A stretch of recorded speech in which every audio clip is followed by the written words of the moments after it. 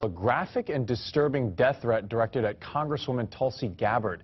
But in a bizarre twist, the person who made the threat also contacted the FBI to tell them about it. On August 2nd, Aniruddha Sherbo sent an email to the FBI and several media outlets describing how he plans to decapitate Congresswoman Tulsi Gabbard, saying, quote, "I, Aniruddha Sherbo, with the divine as my witness, do hereby solemnly vow to find Tulsi Gabbard, wheresoever she may be, and to sever her head from her body." In 2011, Sherbo was given a restraining order after he allegedly made threatening phone calls and texts.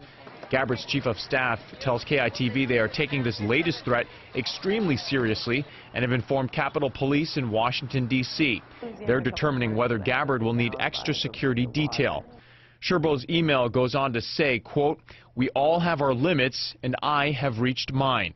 At this point, if you stuck Tulsi's head in front of me, I'd have it off in 2 seconds flat." The FBI is conducting an investigation, but did not give any details today of whether they have contacted or located Sherbo. Gabbard is scheduled to return to Hawaii in a couple of weeks.